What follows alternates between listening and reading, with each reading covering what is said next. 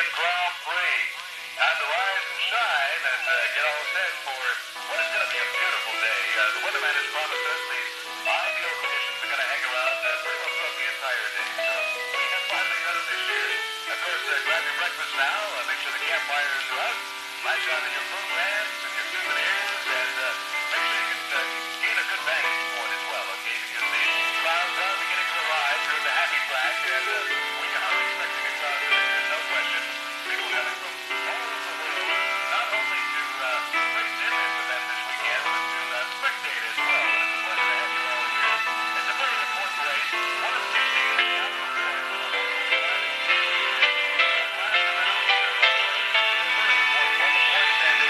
outdoor points.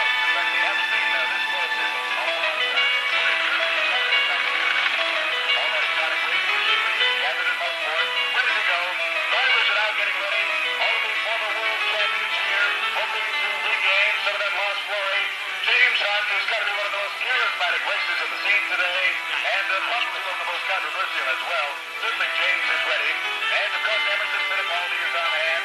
Niki Lauda is here. They're all ready to go in these beautiful race conditions. Weather is absolutely ideal. Got the cars moving out now. As you know, it's standing start. We wait here for the train to go ahead down to corner one. Look at that race. They're gone. Pretty on the grid. Watch the grid carefully. Very dangerous. Grand Prix. We come to see legends born. We come to watch legends die. The man, the Grand Prix driver, he lives at the outer edge of life, hanging there by the speed of his reflexes, the integrity of his machine. And because he lives so close to the edge, we wrap his frail body in the golden shroud of legend, the invincibility of myth. The Grand Prix story is a tale of romance, chivalry, daring, skill, and courage. Unbelievable courage. It begins in the twilight years of the 1800s with the invention of the motor car.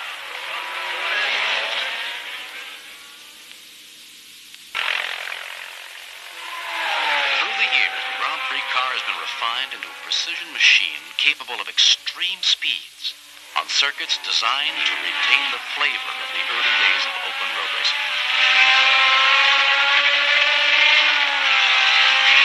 But you won't find a cow strolling across this race course. Only the purity of world-class racing with men like James Hunt, Niki Lauda, Clay Regazzoni, Jody Scheckter, Mario Andretti, today's living legends.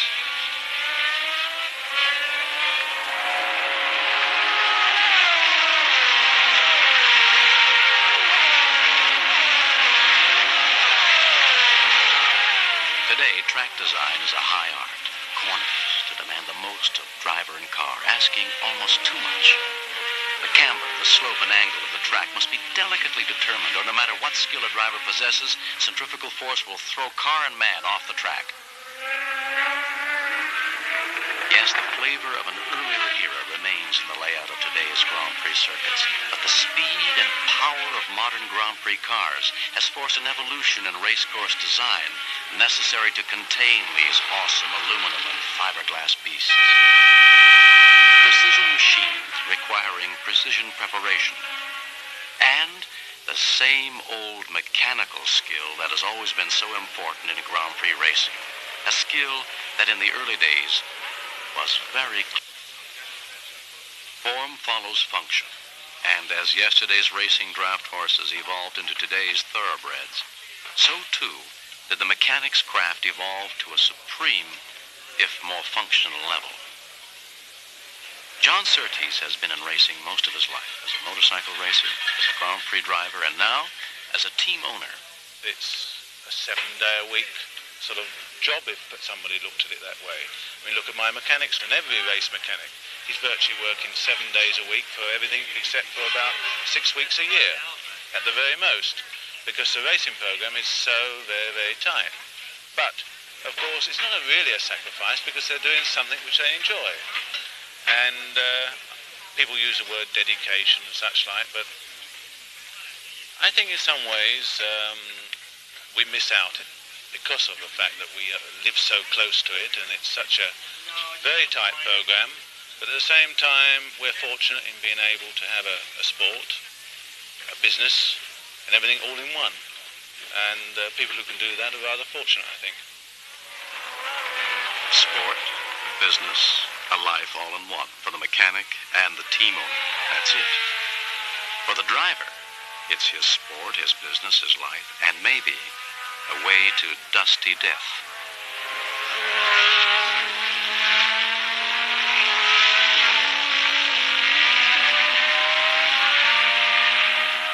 For any race driver, the skills of high-speed driving are important.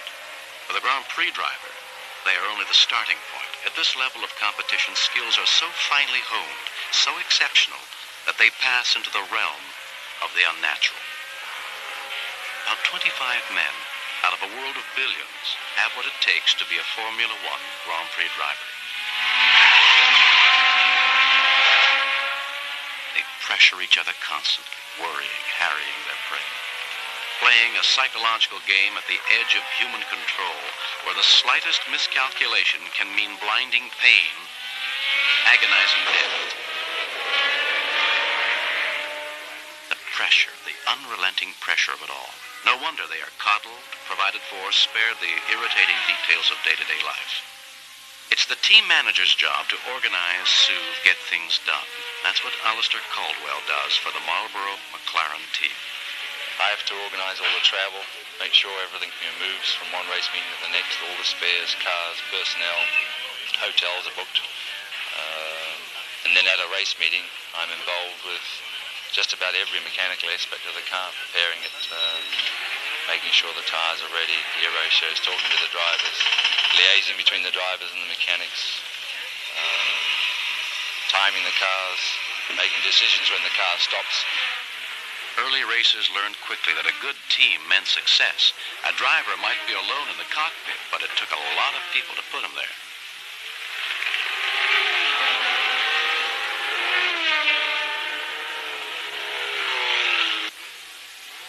Undaunted, Ferrari continued to experiment and learn, bringing the team dramatic success through the years.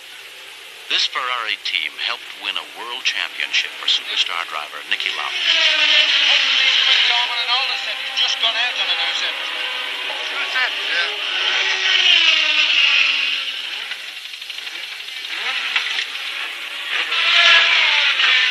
A strong team is vital, essential. But even the best preparation in the world is only that, preparation. Finally, a man must go out on the track alone to win or fail.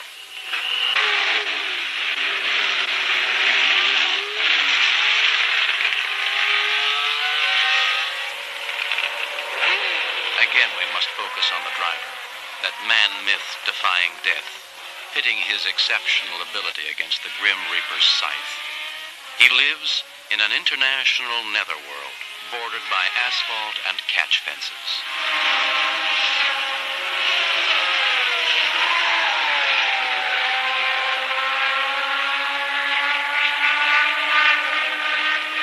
In the beginning, drivers lived other lives, enjoyed other careers away from the track. But this driver can't. His life depends on it. When we started racing car, because it can do 200 miles an hour, we buy it when it's got good service and it's a reasonable price. Because we know all of them can do 100 anyhow, that's more than one wants. So the racing game doesn't really sell motor cars any longer. The Grand Prix race car is as far removed from the family sedan as a biplane from a rocket.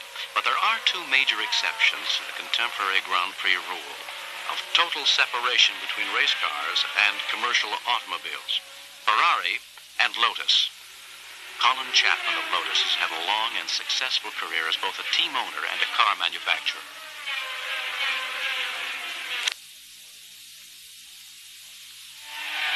Well, there isn't any real connection commercially. The two run themselves entirely separately. It helps make good street cars. It helps to find out what makes cars handle and so on. Racing is my hobby. Street cars manufacture is my business. So that's how they fit together. For Chapman, the connection between Grand Prix and commercial cars is a matter of desire. The man loves cars. They are his life.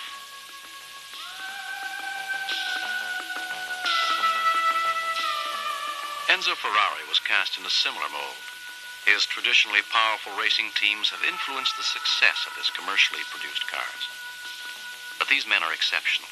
They stand out in a sport that has watched public adulation swing from the vehicle to the men who risk their existence behind the wheel, the drivers, the myth makers. No driver can win unless he's got a car that will do it. He may be the finest driver that ever existed, but he won't succeed in winning race after race if the car won't do it. Possibly because of my own experience and age. I'm not so pleased with the publicity. I don't like it.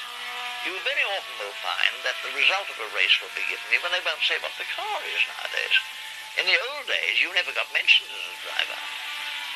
Louis Coatland, for instance, who did Sunbeams, said the only reason he had drivers was that he couldn't find a means of making the car drive itself. If a car drove itself, would we throng to see it? No. It's the man in the machine that draws us to tracks around the globe. Gentlemen, as you know, this is a very spectacular show. People come from a long distance to see you, and they have a lot of heroes among you. One of the things that we as promoters and race organizers like to do is show you off. I hope you will cooperate with us and participate in the parade today. The cars are different. Technology advances, styles change. But what about the drivers? The drivers of today, when they learnt the cars that we had, could handle them just as well and be as good. The driver of long ago, they had to be stronger in those days because the cars, you got them round corners with a great deal of muscular strength, whereas the present-day car, you can almost get round a corner with 2 fingers. The steering's light, and the cars themselves were unsteady compared to the magnificent cars they've got today. But the drivers, as drivers, are always exact at the same time. They're called by different names now. These men of speed, Lauda instead of Mazzaro, Hunt instead of Edge, but they are the same breed. It is we who have changed. We demand much more of our heroes now. Well, now then, it's become a spectacle. You could say, in a sense, it's rather like the Roman games. The spectators go there to see frantic excitement going on. The 70s, a decade built of speed and spectacle. We crave excitement. Yesterday, a quick tire change could be the measure between winning and losing. Then, tires seldom lasted an entire race. Today, if a tire fails, that's it. The race is lost. No time. There is no time.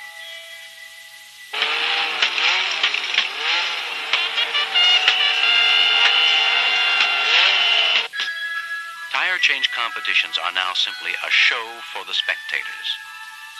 Witness this Ferrari team in action and try to believe, if you can, that this was once a noble and highly prized art. Now, there's a team that remembers the old days. But Ferrari, well, they do try. And I suppose courtesy is more important than winning.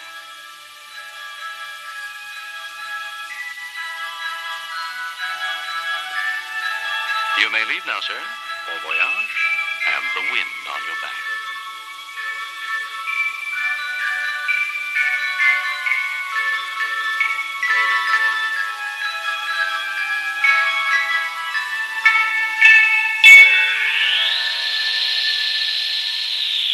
Spectacle. That's what we want. And on a Grand Prix racetrack, that's what we find. We watch man and machine hurtling by, delicately maneuvering around and around the circuit at super speed, and we say, marvelous. Isn't he magnificent? Can he be quicker? Can he do it? Amazing. He's incredible, isn't he? And then we grab a beer and a bite, or perhaps wave at a friend. While out on the track, that man, those men, continue to shift and steer, brake and accelerate, and concentrate.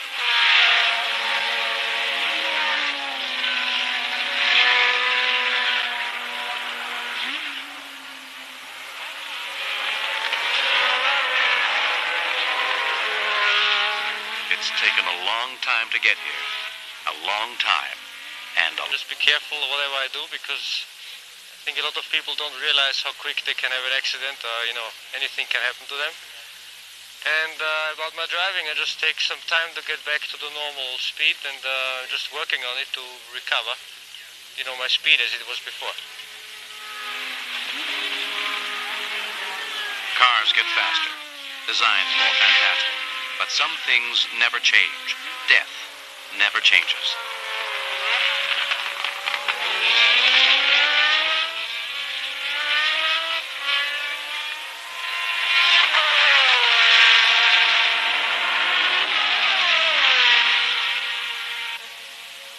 We come to see man and machine, but it's the man we want to focus on. But do we really see him? Does he have an identity beyond being a mere extension of the machinery that surrounds him? You can't see the driver at all, really. He's semi-inclined. He's covered over with visor and all the rest of it, very necessary and so on. The cars are more or less the same shape and the same features, more or less, in the... Dreyfus was one of a dying breed, the independent racer buried by the wealth of prestige-hungry nations.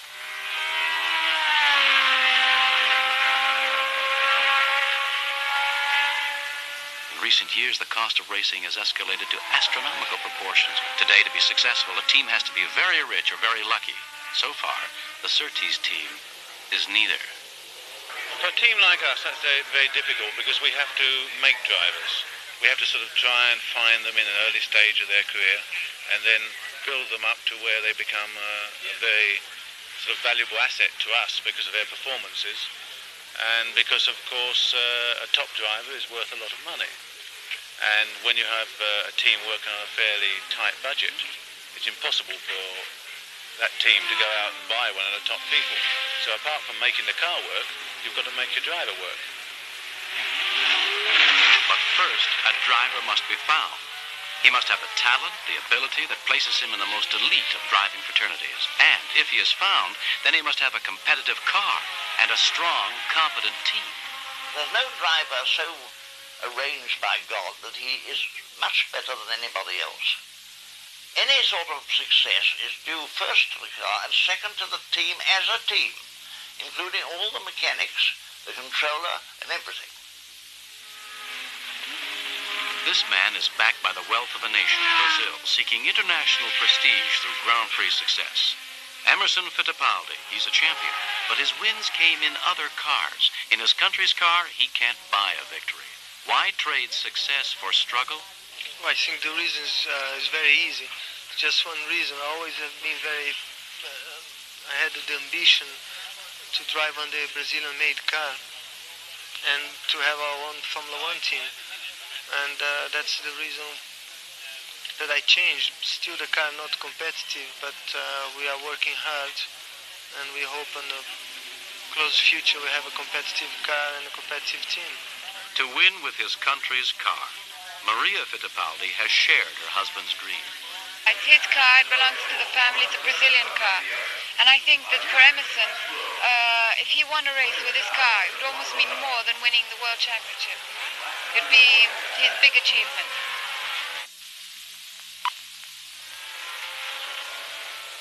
I think it's not only for Brazil, but for motor race.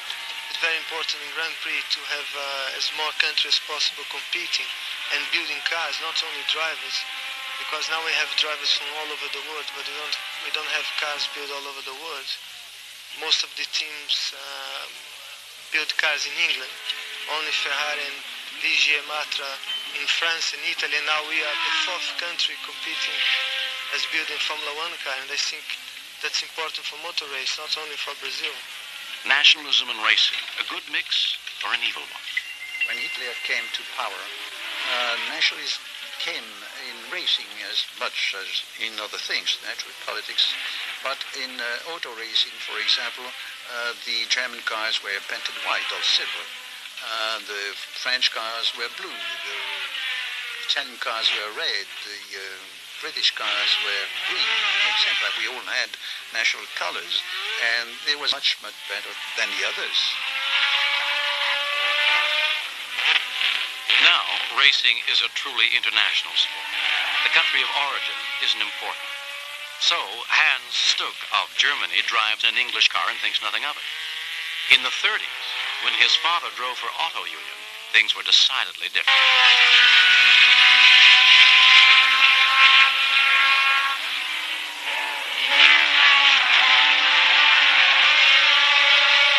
No doubt some drivers like Emerson and Fittipaldi are fired by nationalistic fervor. But for most, politics is for places other than the race course. They simply want to drive.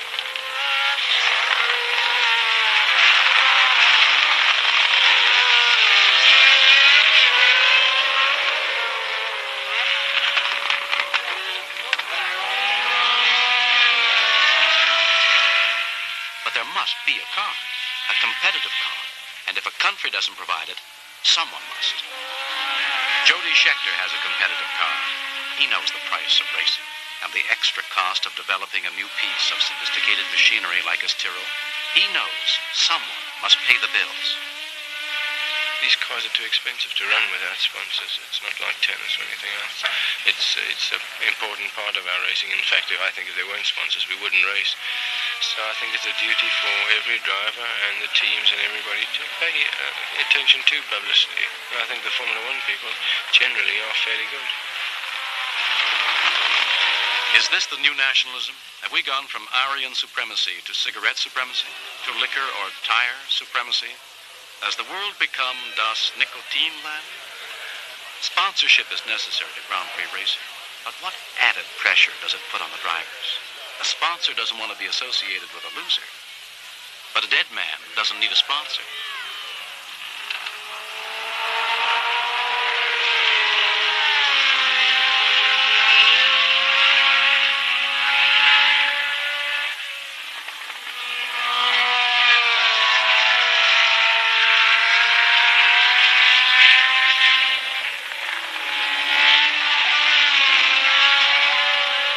Post-World War II racing was a dream compared to this. Nuvolari died in bed in 1953. He was 61. It is on the legendary feats of men like Nuvolari that today's drivers build their myths.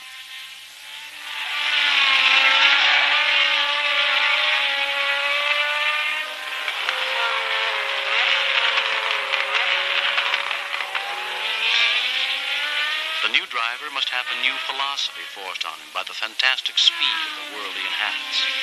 James Hunt knows this, and it saddens him.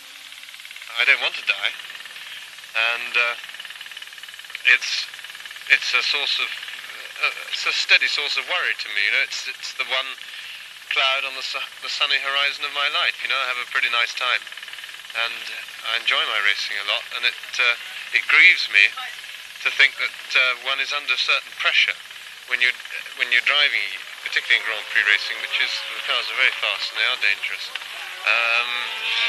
It grieves me to think that one's under pressure to get in, do one's thing, and then get out. You know, if you're a golfer or a tennis player or whatever, you have a career and you go in and you do your thing, and you can go on as long as you're enjoying it. But in racing, one is sort of forced in a way to say to oneself, well, I've got certain objectives. I want to achieve those, and then it's really silly to go on. Once you've achieved those, there's not much more to achieve. It's silly just to hang around exposing yourself to the risk any further. Grand Prix racing is more demanding now, almost beyond human control. The pursuit of speed, acclaim, and money have seen to that. And we demand more now. Our heroes must prove their worth again and again. Human failure is not allowed. A car can break, but a man must not. Niki Lauda knows the dangers, the pressures, yet he goes on because that's what he does. Racing at the far edge of belief toward fame or oblivion.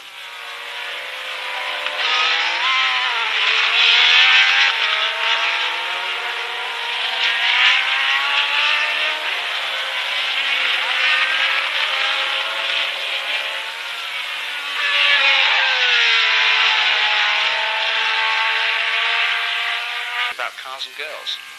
What else is there? So,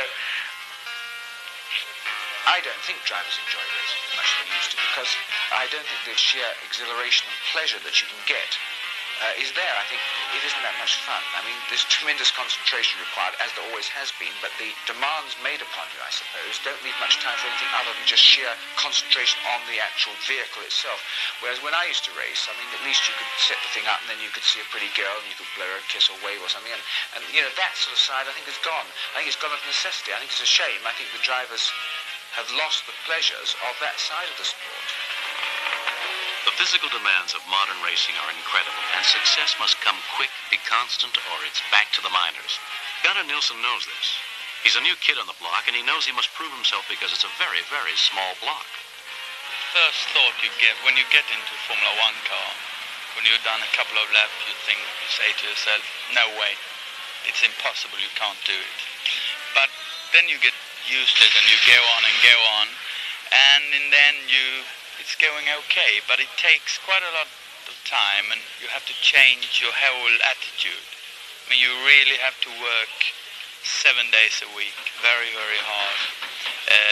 It's long races. I mean, now we're used to 20-minute races and now you do 2-hour races. And the whole scene is completely different. I had to move closer to the factory. I have to be able to go up testing. When they phone me in the morning, I have to be there in a couple of hours. You always have to be on standby. You can never say, in 2 weeks' time I take 3 days off. That's impossible. People put a lot of pressure on you, sponsors. You have to get results, otherwise you're out very quickly. Results are out. That's what counts. That's what the sponsor wants. The pressure is massive, unrelenting.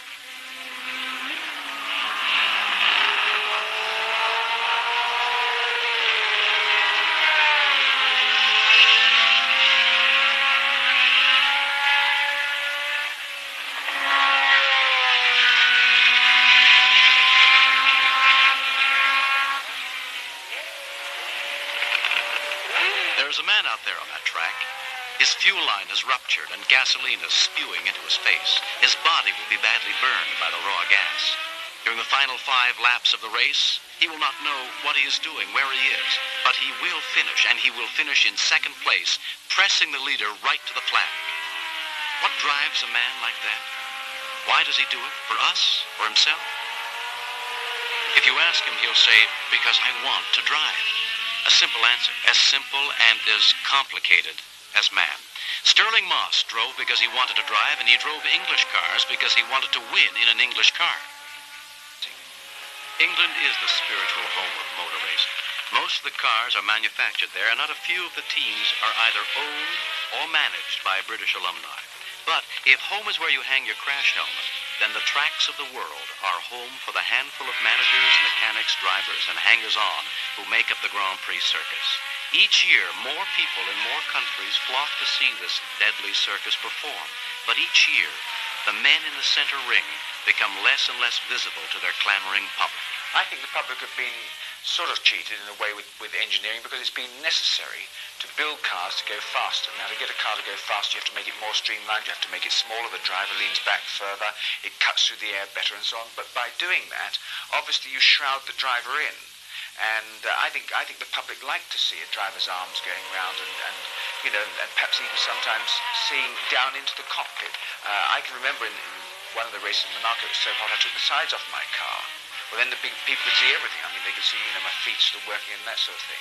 I mean, now, unless you can read the man's name on the side of the car and you know the colour of one vehicle or another, they're not very individualistic looking, not like, shall we say, the Maseratis versus the Ferraris of the 50s. This Ferrari is very similar to a Lotus or a March or a Shadow. But this is what makes a Ferrari or a Lotus or a March or a Shadow very, very different from one another. The man behind the wheel.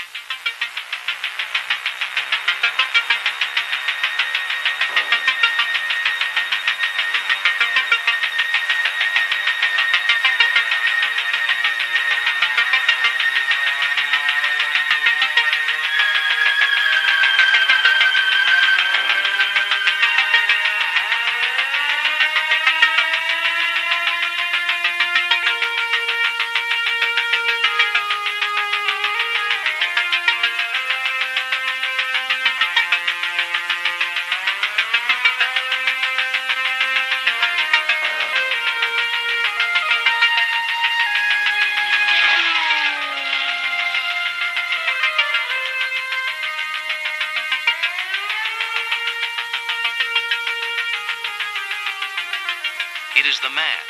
This man, who is the measure. The car must be an extension of the man. Science can help. The team can help. Like a fine violin, the car can be tuned to suit the man. But in the end, it is the man who must rule the machine. I think the one thing they have going now, the whole car is custom built. It's an absolute bit of perfection. They were a little bit more blacksmith jobs when I was driving, really. I mean, give you an example. I remember driving for the Maserati team and going to the Italian Grand Prix. And to make sure the shock absorbers were right on the back, the dampers, you pushed the car down. And if it came up any faster than that, you just turn a little bit until it came up more slowly.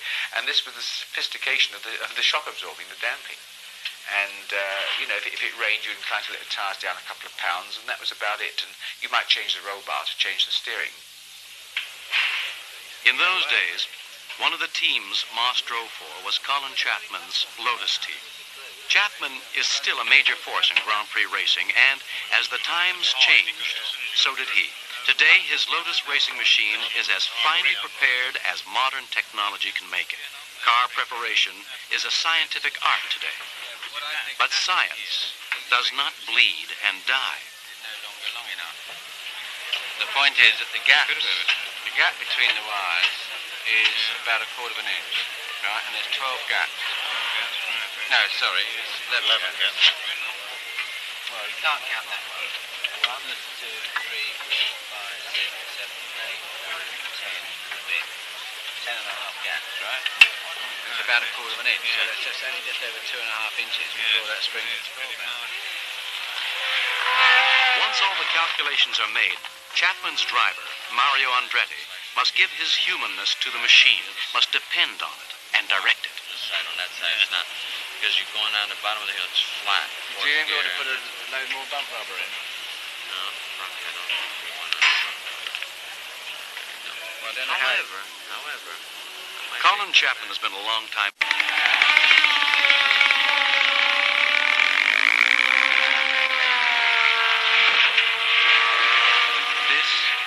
All racing is the big leagues, the biggest. Nowhere is racing a simple matter of winning and losing. It's always a matter of life and death. This is the bloody thread that binds James Hunt to the first man who ever challenged another to race, and to all the drivers who have come and gone through the years, who have brought us to this day, to this race.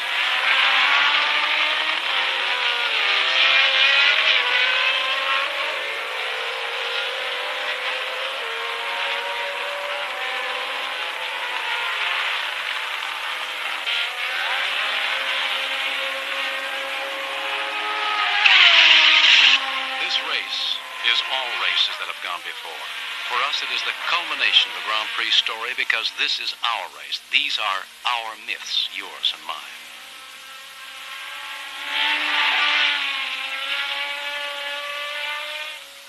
Our legends will grow from men like Niki Lauda because he is a survivor. James Hunt because he is a winner. Patrick Depailler, because he has immense courage.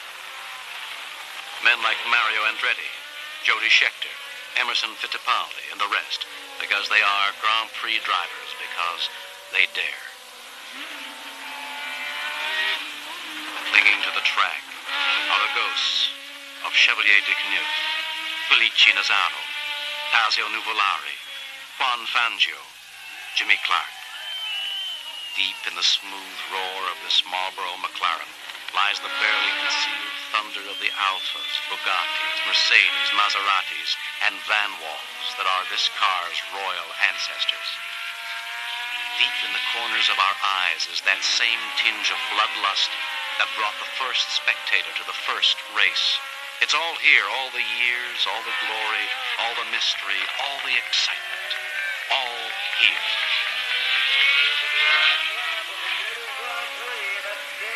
The McLaren still on his line. 20 seconds ahead of Patrick Depailler. We do have Ronnie Peterson in the middle there.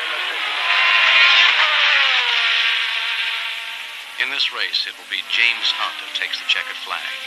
but it could be any one of the handful of drivers whose courage and skill has brought them to the peak of their profession and into our lives, into our folklore.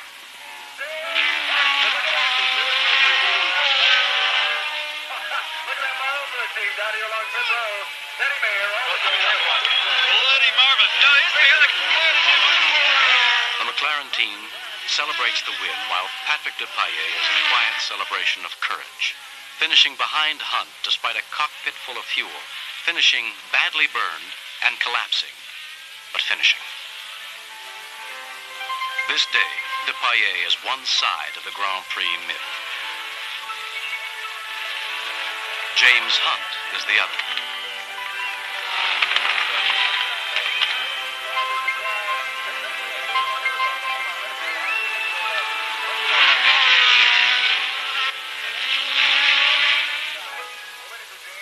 To the victor, the spoils, the glory, the all too fleeting adulation of the crowds, the demands of an insatiable media.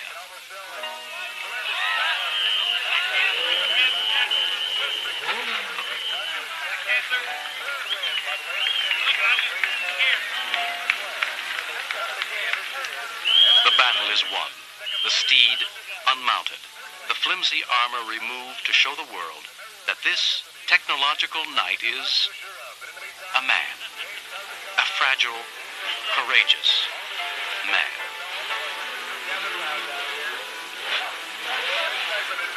James, can I talk to you for a moment? Was there a critical part in the race at all? Yeah, we're about full 80 laps, I reckon. It was about 3 from the end, you know. Were you aware of Lauda in the race, or did you just want to get out in front? Where did Niki finish? Finished with about 7-3. He was out of the points. Well, he must have gone well because I didn't lap him. He must have gone bloody well. Well, I was tired. I was nearly dead. The questions are asked, the answers magnified through 1,000 lips. We wrap our myth in the trappings of victory, and it's over for us. For the driver, it is only a brief lull in a life that is lived by turns at peaks of courage and valleys of emptiness on serpentine tracks around the world. The world knows it, needs to know it, has to know it, voraciously consumes his life. But he is alone, just as all Grand Prix drivers have always been alone.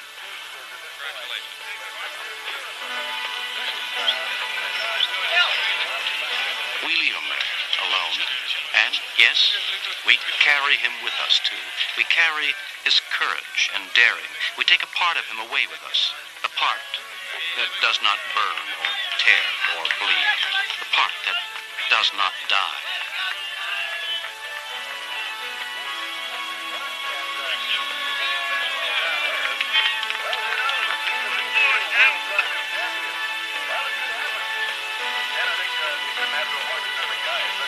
We carry away the myth, our myth, while the man we leave alone, just as all Grand Prix drivers have always been alone.